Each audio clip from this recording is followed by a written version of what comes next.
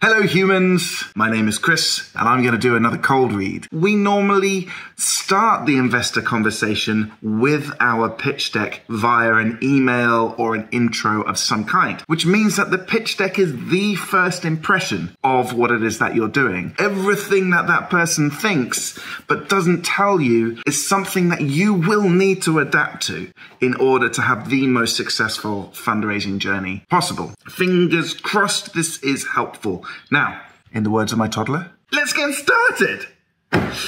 Musiversal. That looks like the Spotify logo, and it's got Musi in it. Immediately, most seasoned investors, when they see the word music, will have an allergic reaction. We hate to admit it. We're like, nah, music's massive, film is massive. But the difficulty is this.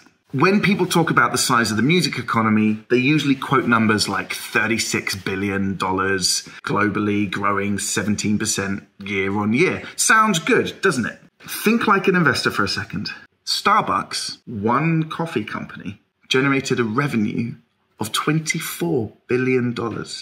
One coffee company. Where do you think an investor's going to put their money? Music? Or spread it across lots of coffee companies, for example.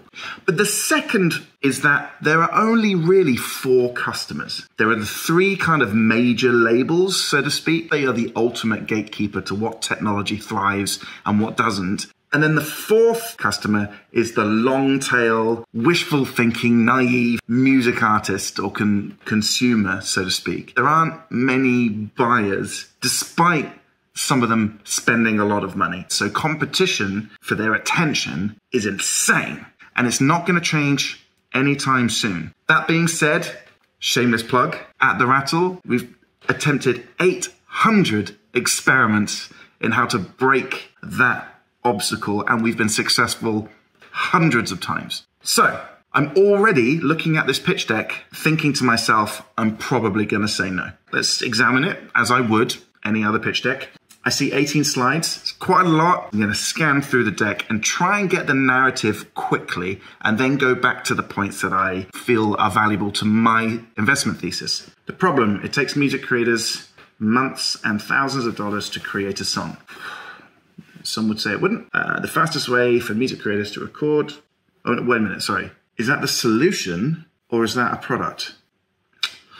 Your solution is not your product. Your product is not your invention.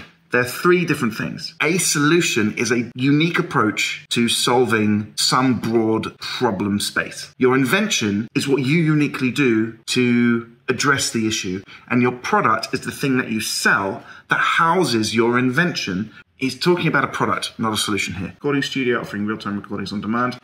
I know for a fact there's loads of them. Providing a 20x disruption in recording efficiency. That's not a reason to make more music. More people are making more music than ever before. That doesn't mean it's good. Business model. I'm going to come back to that. Market size. There's that number. $27.9 billion. Competitive analysis. I hate those slides. Not going to read slides like that. Traction. 38,000 monthly recurring revenue. Congrats. Gross margin 20%. It's pretty low, but okay. 79 NPS. That's really impressive. Product roadmap. Don't care. Okay, so some reasonable experience there. We're now raising 1.3 based on a 12 mil pre-money. Very expensive round. I'm almost certainly not going to write a check for this. If you were raising 2.5 mil on a 12 mil pre, I would see this as reasonable. Now, flick test. It wasn't great, but a few really important things did jump out that make me now want to go back. That's not a solution, that's a product. I want to see what the innovation is here. That would be the question I would ask if I ever meet them. Tell me about the technology underneath this, because if this is just a user interface, I know a dozen music tech companies that probably will build infinitely better interfaces. But if you've created something really, really efficient, which others haven't, then fair play. Don't use 20x disruption. I'm not going to take that seriously. I don't believe this at all. Offline recording studios are becoming a thing of the past. No, they're not. They're not. Okay, so business model. $2,000 annual subscription. The thing is, I've got too much prior knowledge of this industry to know that the likes of Cubase, GarageBand even, are all bringing in real-time collaborative products. And some of their products are way cheaper than $2,000. So I'm not taking that seriously. I'm not going to look at that. I'm not going to look at that. This is what I care about. Cost of customer acquisition is $300. Now, that's very expensive. Gross margin is very low, 20%. It's a software product. I'm looking at the curve of MRR here. Okay, this came out towards the end of the pandemic. Initial launch, very good, dips, and now we're picking back up. Please don't show me that trend line. I'm not going to take your first quarter seriously. You were just experimenting. That is a flat MRR growth. Don't tell me it's not. Songs produced, don't care.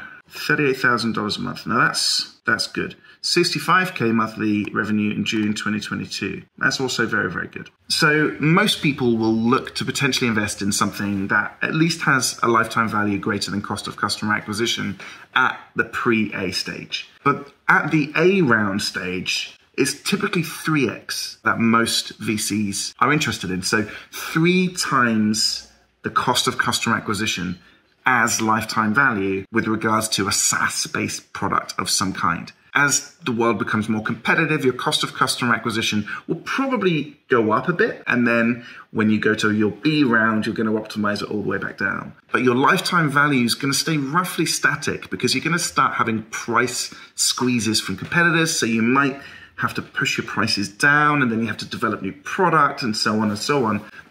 So 3x is that comfortable wiggle room that most investors look for. 79 NPS, excellent. What I'd probably do now is actually go on Trustpilot and see how many people have said 4.9. Hate the fundraise economics. Okay, so this is where I'm at. I probably would take a meeting as both a VC and an angel investor. But as a VC in particular, I hate the amount that they're raising for the valuation that they're raising at. As an angel investor, I'm less sensitive to the amount of money they're raising, but I am very sensitive to the price that they've established because as an angel investor, I often want my return more quickly than a VC would. And the reason for that is because it's my money.